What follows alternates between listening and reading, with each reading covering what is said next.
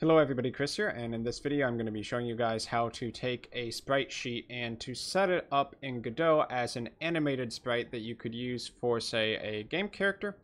And I'm going to be basically doing those steps for the little platformer prototype I've been working on a bit. So here's the sprite sheet I'm going to use. It's called Red Hood on itch.io, so it seems like a pretty cool character, and we'll see if we can get it working. So the first thing I'm going to do is take the sprite sheet and make sure that it exists in the asset files for the game.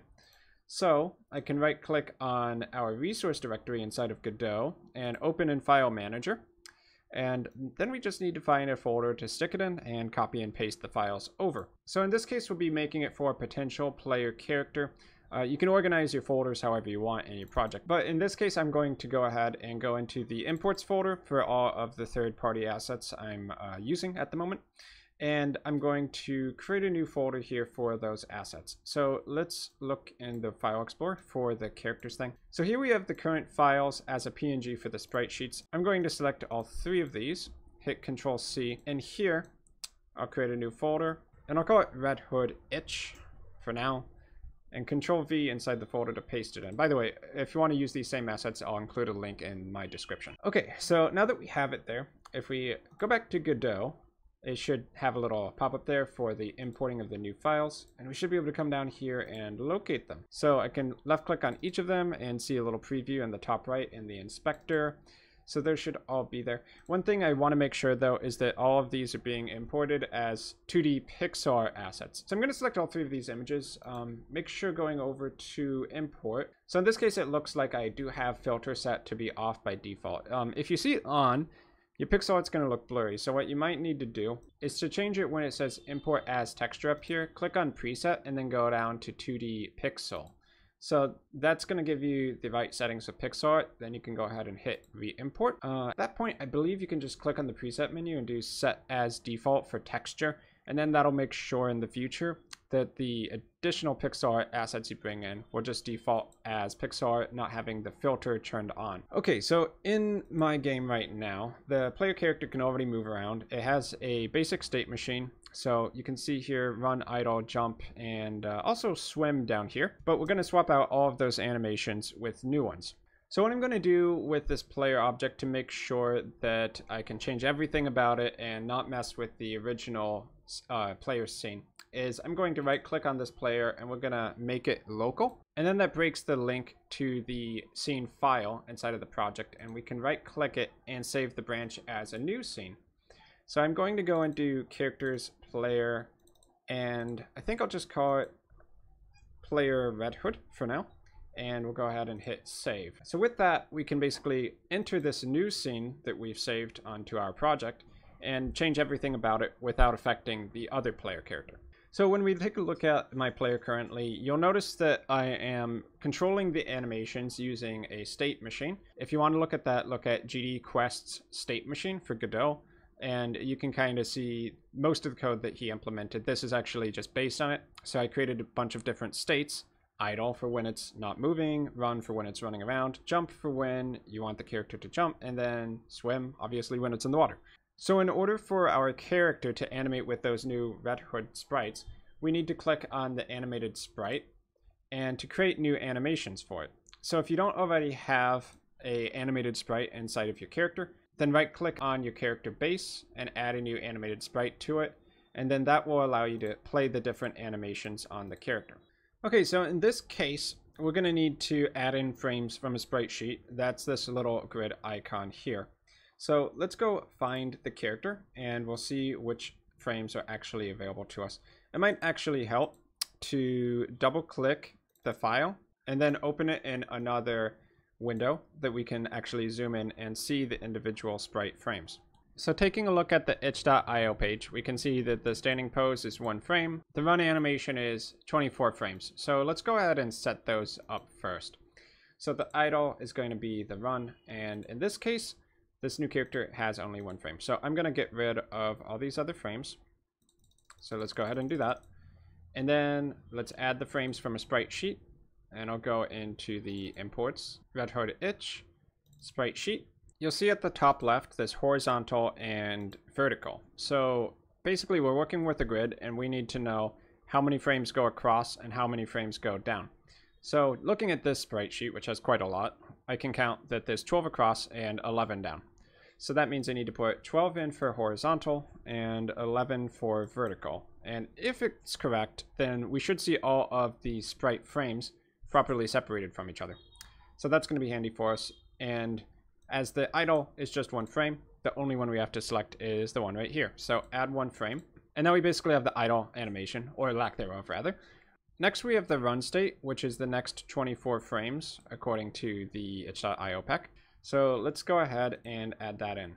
So I'm going to delete all of the current frames. And once again, I'm not really worrying about it because I've already separated that player into its own scene. And this is a new scene that we're working on.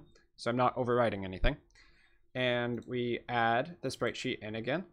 You can see nicely that the horizontal and vertical for this sprite sheet is already saved. So we don't need to set that back up. So let's see. We want 24 frames. So let's just go until we get all 24 of them. So here. So basically the first two rows here, add 24 frames. And to test that, we can go to the inspector, and where it says animation, I'm going to change that to run. Okay, and it's almost working there. I think maybe I have one extra frame. So okay, and it seems the problem is that the first frame is just for idling. So I actually need to add in one extra frame here. So I'm going to have 23 selected just in case. I'm not sure if it matters there. And then we'll add in this last frame, which I guess is for the run, not for the bow animation. And let's go to frame 0 here and delete that, and let's see if it runs smoothly. Okay, yeah, there we go. So 24 frame animation. If we need to increase the speed of it, then you can go here to speed FPS. Maybe it needs to be slower. In this case, no, it looks like 20 is correct, but it's going to really depend on whoever animated it, how fast it's supposed to be. It doesn't look like they specified it here, but you know, at 20 FPS, that seems to be about right. So we'll go with that. And now our character can go from idle to run. Okay, and let's continue setting up animations here. So light bow attack is 9 frames. So let's grab the 9 frames after that. So I'll just create a new animation here. And we will call it light bow. And I'll add the frames. So double clicking on that, we just need to grab 9 frames here. Add them in. Seems to be playing nicely there. And let's up the speed to 20 FPS. And that looks great. Next is jump. So this is going to be a little complicated. You can see that it says jump rising 3 frames, and then you transition to falling 7 frames. So you can see here that there's actually 4 parts of this animation. So that's going to be quite complicated actually. So jump rising 3 frames. So you would play this once to have a proper jump animation, and then you do transition to fall. You would continue doing falling 3 frames until the character lands on the ground, and then there's the 4-frame landing animation. So that's quite intricate there. We can set up all of those animations. To actually have that play with the state machine though, I would need to go edit the script a bit. So I don't know if I'll cover that in this video. Maybe I'll do it in the next one. Let's go ahead and add in all of those animations. So jump, I'm going to delete that frame and add in the next 3. So that's going to be these 3 right here. And let's switch that animation. And so you can obviously see it's not supposed to loop. It's supposed to transition into the transition to fall animation. So I'm going to create a new one and call it transition fall. According to this, 7 frames. So let's go ahead and grab those. So 1, 2, 3 for the jump, and then 1, 2, 3, 4, 5, 6, 7 for the transition to fall. Let's go ahead and play that once. So looking correct for now. And then we need the fall animation. So that's the next 3 frames after the transition to the fall. We have 1, 2, and 3 for the jump, and then 1, 2, 3, 4, 5, 6, 7 for the transition to fall, and then these next 3 for the fall itself. So I'll add those in. Let's test it real quick. All right, so that's that. It looks a little crazy at 20 FPS. Maybe it's supposed to be more like 10 FPS.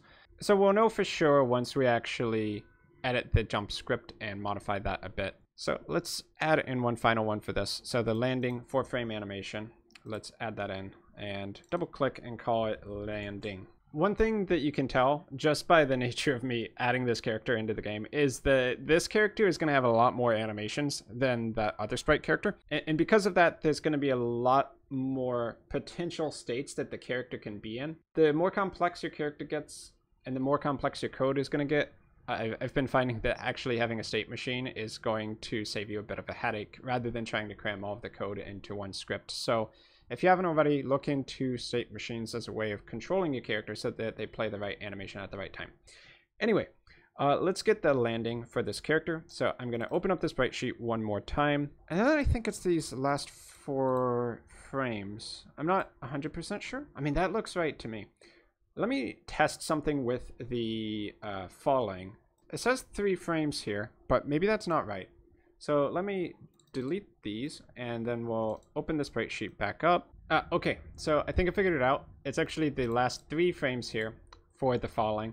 Yeah, that looks like a correct loop. The lag moving was kind of weird. And then I guess that means that we need 1 extra frame for the fall transition. So let's see, transition fall. Does that look right? I'm not sure about that. Okay, let's delete the frames and we'll add it in, and just to make sure. Okay, so if these 3 are that, then 1, 2, 3, 4, 5. So honestly, it's a little hard to know for sure here. I think what we need to do is to actually get the jump state to make all of those transitions, and then we'll know for sure if it looks correctly or not. So I guess this would be one reason that if you're putting together a sprite sheet, having your separate animations separated row by row might make it a little bit easier to figure out when you're loading things up in this kind of thing, but not a big deal there. So for this video, taking a sprite sheet and adding the animations to an animated sprite for one of your characters, I'm going to end it here for this video. So for the next one, I'm going to take the different states we created, and I'll show you guys how we can take our jump script for the jump state, and to make it so that we can actually play multiple animations depending on the timing in that script. So that'll be the next video. So for this one, I've been Chris. Thanks for watching. I hope you guys enjoyed it, and I'll see you guys in my future video content.